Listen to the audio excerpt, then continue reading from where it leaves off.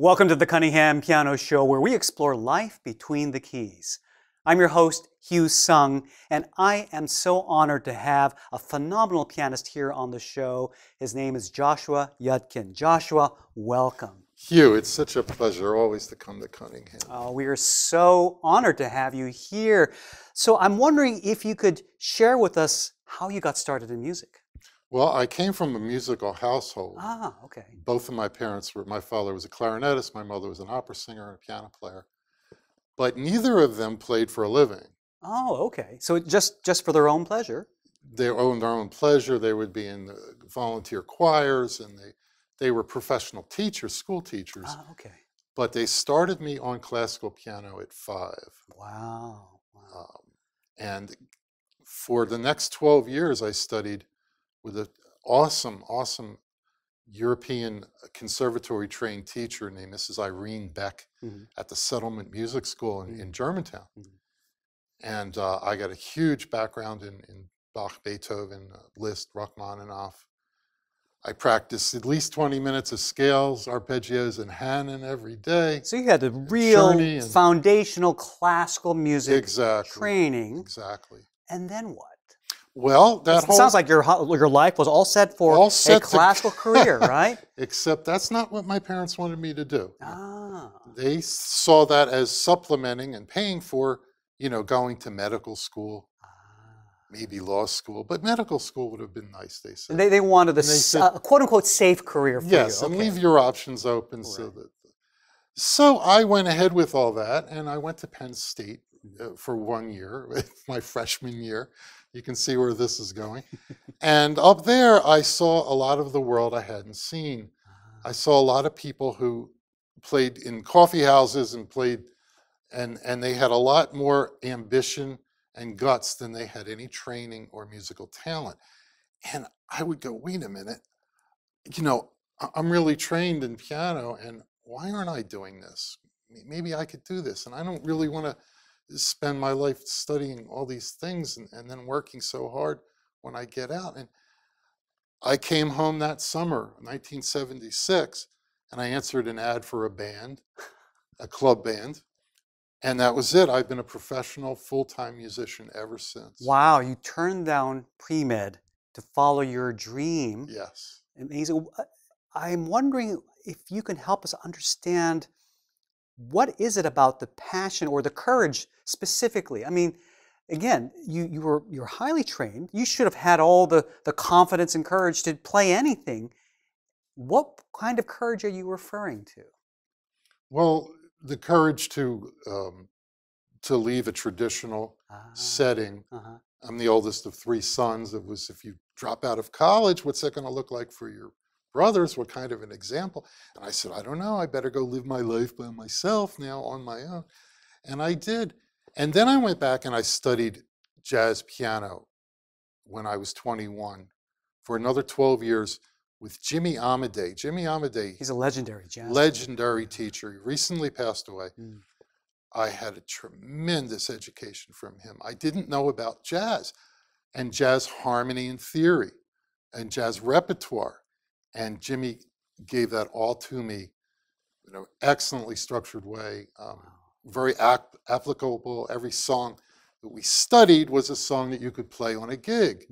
So it was immediately very practical. And because I didn't want to not work. If I was going to do this full time, I wanted to work. And I wanted to be prepared to play for any gig that came to me. A singer, a jazz singer, a jazz quartet, a rock band. Basically, I went into jazz so that I could understand progressive rock better, listening to Keith Emerson and Chick Corea and stuff. I had no idea how they thought harmonically, and I realized that I didn't know it. And I realized I could sit and learn by rote the way everybody else in the bands I was doing was. But I wanted to figure out what those guys, how they wrote, by rote, I mean by listening. Yeah, and listening and copying per se. But I wanted to learn how they composed and the systems of thought that were in their minds to come up with these things that were so impressive. To really understand the engine, the what makes music work. Right, and I its came to core. understand that jazz harmony is a evolved higher order. Yeah. It's almost three-dimensional compared to two-dimensional of classical harmony and rock, which That's fascinating. rock is classical music. That's really fascinating. I don't think I've ever heard anybody describe jazz harmony as three-dimensional. That is a fascinating way of looking at it. Like an XYZ axis compared to an XY axis. Wow, that is so mind-blowing. Boy, we could spend hours just talking on that. But you have some wonderful pieces you're going to play that you've actually composed yourself. You're quite the composer. Thank you. So what are you going to play for us? Well, the first song that I'm going to play is a little bit lighter. It's called Acacia, and it dances around a lot of major sevens and beautiful structure that I put together. And I play the melody, and then I improvise over it, and then I play the melody again at the end. The second piece I'm playing is called the Ascension, and it's much more classical sounding. As I wrote it, I heard the parts of the orchestra in it. And that's why it's a pleasure to play such great pianos, because they help me bring out the sound of the, well, here's, it could be the violas, and here's the cellos, and here's the basses, and here's the horns. And speaking of pianos, again, one of the interesting things about this show is the fact that we do invite our artists to select the piano they want to perform on for the episode. In this case, you have chosen the Yamaha C2X. This is a beautiful piano. Why did you choose this one? This one stood out to me because of its response. It's very light. I'm a light player, so that I try to be dynamic. So when I play quietly, this brought out the piano, and then when I put fortissimo, it brought out the fortissimo even very much more. The orchestral sound that you were describing in the second Right, piece. I look for orchestral relationship to the keyboard because I compose orchestrally. It just actually helps me realize my vision of what I composed when I play a piano like this. Well, let's hear you perform. Okay, I'd love to.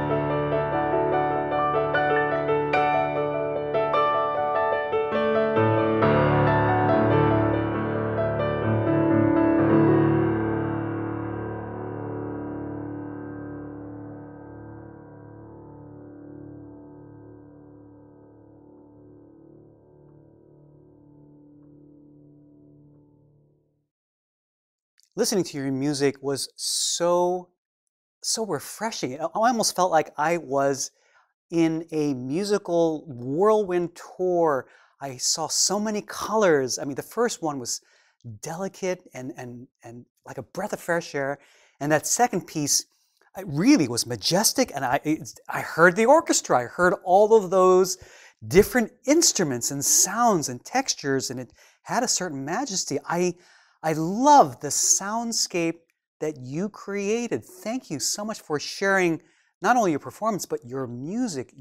Thank you for sharing yourself with us. Thank you, Hugh. It's my pleasure. Now, I understand you've had some tremendous collaborations with some wonderful musicians. Can you share a little bit about them? Oh, gosh. I've been very fortunate to work with some amazing people.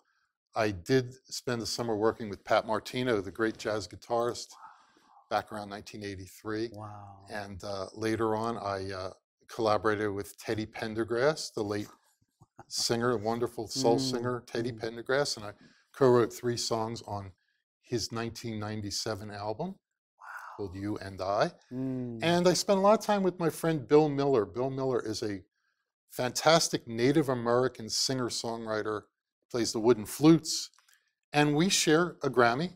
Bill got the Grammy for the 2004 Best Native American Album of the Year, and we co-composed it and co-performed it. It's called Cedar Dream Songs. And I've worked with Grover Washington in the past, a lot of people, a lot of jazz people. Joshua, what an incredible life of courage that you've lived to not only apply yourself to what you love, but to pursue new and interesting and unique and courageous paths. That says a lot for any musician, but especially somebody like you, to be as brave as you've been. Thank you so much for having the courage to play and write and to share your music with us. Well, thank you for letting me share it with you. Absolutely. What good is it if I can't share it? Very, very true. So thank you for watching and spending time with us. If you enjoyed this, be sure to subscribe so that we can let you know whenever we have new episodes. For the Cunningham Piano Show, I'm Hugh Sung. See you next time.